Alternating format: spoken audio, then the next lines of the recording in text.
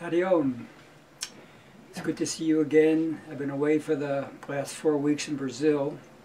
I'm back in New York now, ready to do episode number 29. I'm calling it Taking Back the Reins, not in a good way. Let's start with our slow, deep breath. We can close the eyes. Begin to inhale. Fill the lungs. And then slowly begin to empty the lungs. Feeling the mind is quiet. Our intelligence is awake. And our heart is open. You can open the eyes. As a recap, we saw that in verse 7 of the second chapter, Arjuna reached the point where he surrendered to Sri Krishna, the higher self. He became the disciple, he took refuge in Krishna. He recognized that he wasn't going to be able to move forward without the support, that type of spiritual support. And then in verse 8, we hear how deep Arjuna's pain is. We called it a level 3 crisis, if you recall. So I'll read you verse 9 now. It's Sanjaya. He's talking to the blind king. If you recall, he's the minister to the king. The whole Gita is Sanjaya talking to the king. Sanjaya said, having thus poured out his heart to Krishna, the Lord of the senses, Arjuna, the conqueror of sleep, and the terror of his enemies, said, Govinda, I will not fight, and became silent. So this is quite a dramatic turnaround. In verse 7, he doesn't know what to do. He surrenders to Krishna. He takes refuge in Krishna. And then by verse 9, he knows what to do. I'm not going to fight.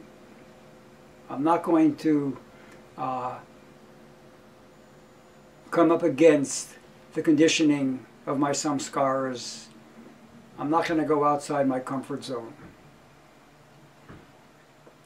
So before we judge Arjuna too harshly, we have to look at ourselves and see, have I ever been in a situation where I really called out to God or Guru, professed my willingness to surrender totally, and then not too far from that, grab back the reins of our life.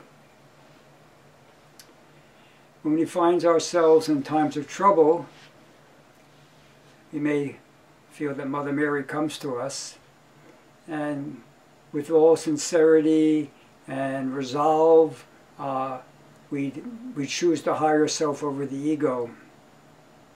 However, our sincerity and our resolve may not be strong enough to overcome the momentum of our limited conditioning.